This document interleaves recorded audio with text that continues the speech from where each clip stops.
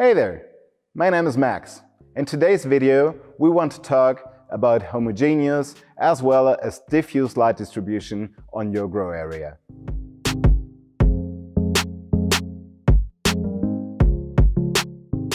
Mainly, we have two questions.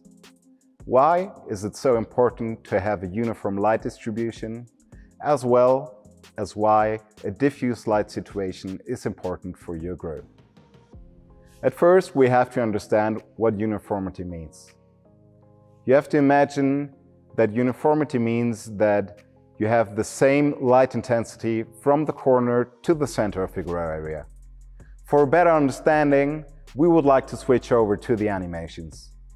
A uniform light distribution leads to a more even and stable growth. In the animation, we see two equal chambers, with 1 square meter each and an average intensity of 1000 micromole per square meter in a second. The difference is that one has a high uniformity and the other doesn't.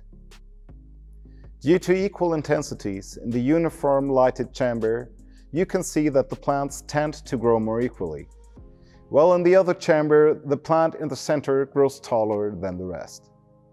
A uniform light distribution leads to a more stable nutrient and water requirement of the plants.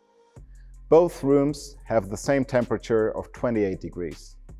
While the leaf temperature in the uniform chamber is at 26 degrees, the leaf temperatures in the ununiform chamber vary between 25 to 27 degrees. Let's say that 1000 micromoles per square meter in a second leads to a water need of 1 liter per plant and day. While in the uniform chamber, all plants need roughly about 1 liter a day, the plants in the other chamber need between 0.9 to 1.3 liters a day. You can also notice differences in the nutrition needs. In the chamber with a low uniformity, the plant in the center with the highest intensity also transpires more water than the rest. It takes up more calcium than the other ones, and while this plant receives enough, the other plants show a deficiency. A uniform light distribution allows us to get closer to the maximum intensity, because the gap between the average and maximum intensity is smaller. This raises the potential yield. The uniform light distribution also leads to a more equal quality of the end product, since all plants are grown under the same conditions. While the flowers and fruits are equally big in the uniform chamber, only the central plant of the other chamber achieves the highest yield. In the end, a uniform light distribution leads to a more effective use of the electricity.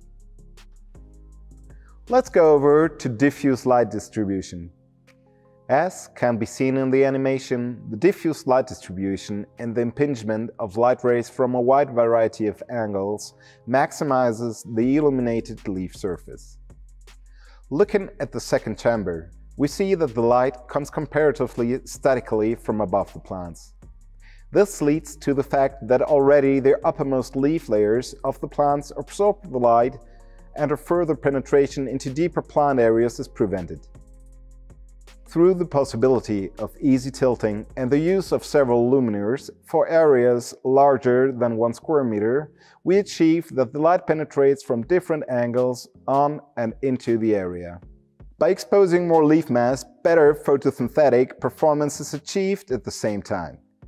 While we have already pointed out in the description of homogeneous light distribution that quality improves over the entire surface, diffuse light distribution ensures that quality is maximized at the 3D level over the entire plant height. For a better understanding of diffuse light, we would like to show it to you in a real-life situation. In this case, we have two fixtures. Now, we turn off one of the fixtures. As we see, the light goes from one side of the tent to the other.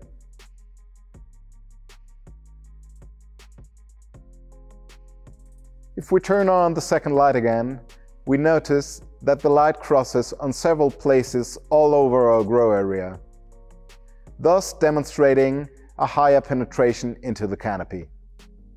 Let's summarize today's video. In our first topic about uniform light distribution, we learned that a uniform light distribution leads to a more even growth all over our place.